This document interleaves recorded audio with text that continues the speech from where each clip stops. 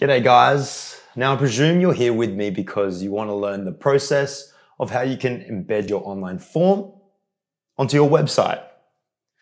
Much like this, or this, or this.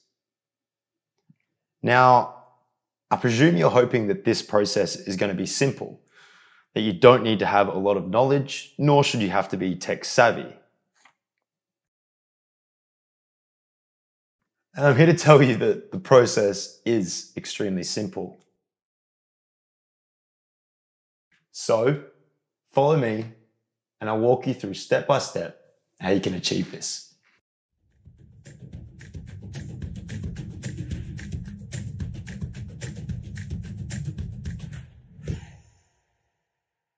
Alright guys, I've created my Paperform. Now, let's look at that simple and easy process of embedding our form onto our website. To do this, I'm going to use the website creation platforms Squarespace, Wix, and Shopify. But if you would like me to create a video detailing any of the other website creation platforms, just leave a comment below and I'll be sure to create some content for you. Now, from the form editor, we're going to click Share, Embed. And we have the ability to use an inline, a full screen, or a pop-up method. Today, we're just quickly going to look at the inline embed method. But once again, if you would like me to create a video detailing the full screen or the pop-up method, leave a comment below. What we're going to do now is we're going to highlight that script and simply copy it. I'm now going to jump into my Shopify dashboard. With theme selected, I'm going to customize. Then I'm going to move over to the left and click Add Section. From here, I'm going to select Custom Content and click Select. Now all I need to do is choose Add Content, scroll down till I find Custom HTML, click this, and then simply paste that embed script we just copied into that box. I'm going to change this container width to 100% and click Save. If we scroll down, we can see that our form has now been embedded onto our Shopify site. I told you it is that easy. Okay, now let's take a look at Wix. I'm going to jump into my Wix dashboard. I'm going to click Site Actions, Edit Site. Once the website editor has loaded, I'm going to move to the left-hand side and click Add. Then in the search bar, I'm going to simply type Embed. Clicking on Embeds, I'm now going to select Embed a Widget.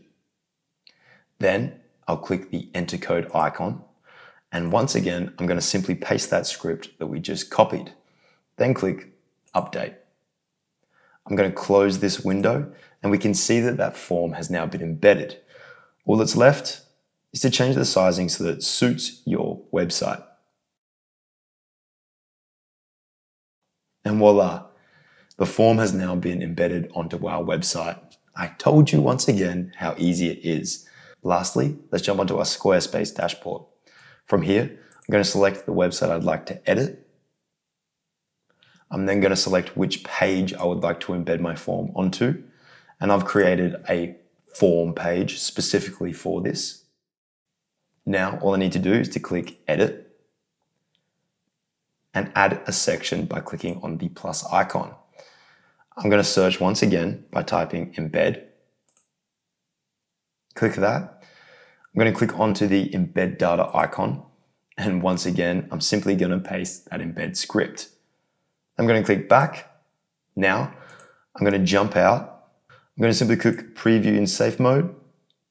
And voila, we can once again see that our form has successfully been embedded into our website. It is that easy. If you have any questions or queries, just drop a comment. And if this has been a helpful tutorial, then click subscribe and that like button. Thanks so much for spending time with me, and I'll see you next time. Thanks, guys.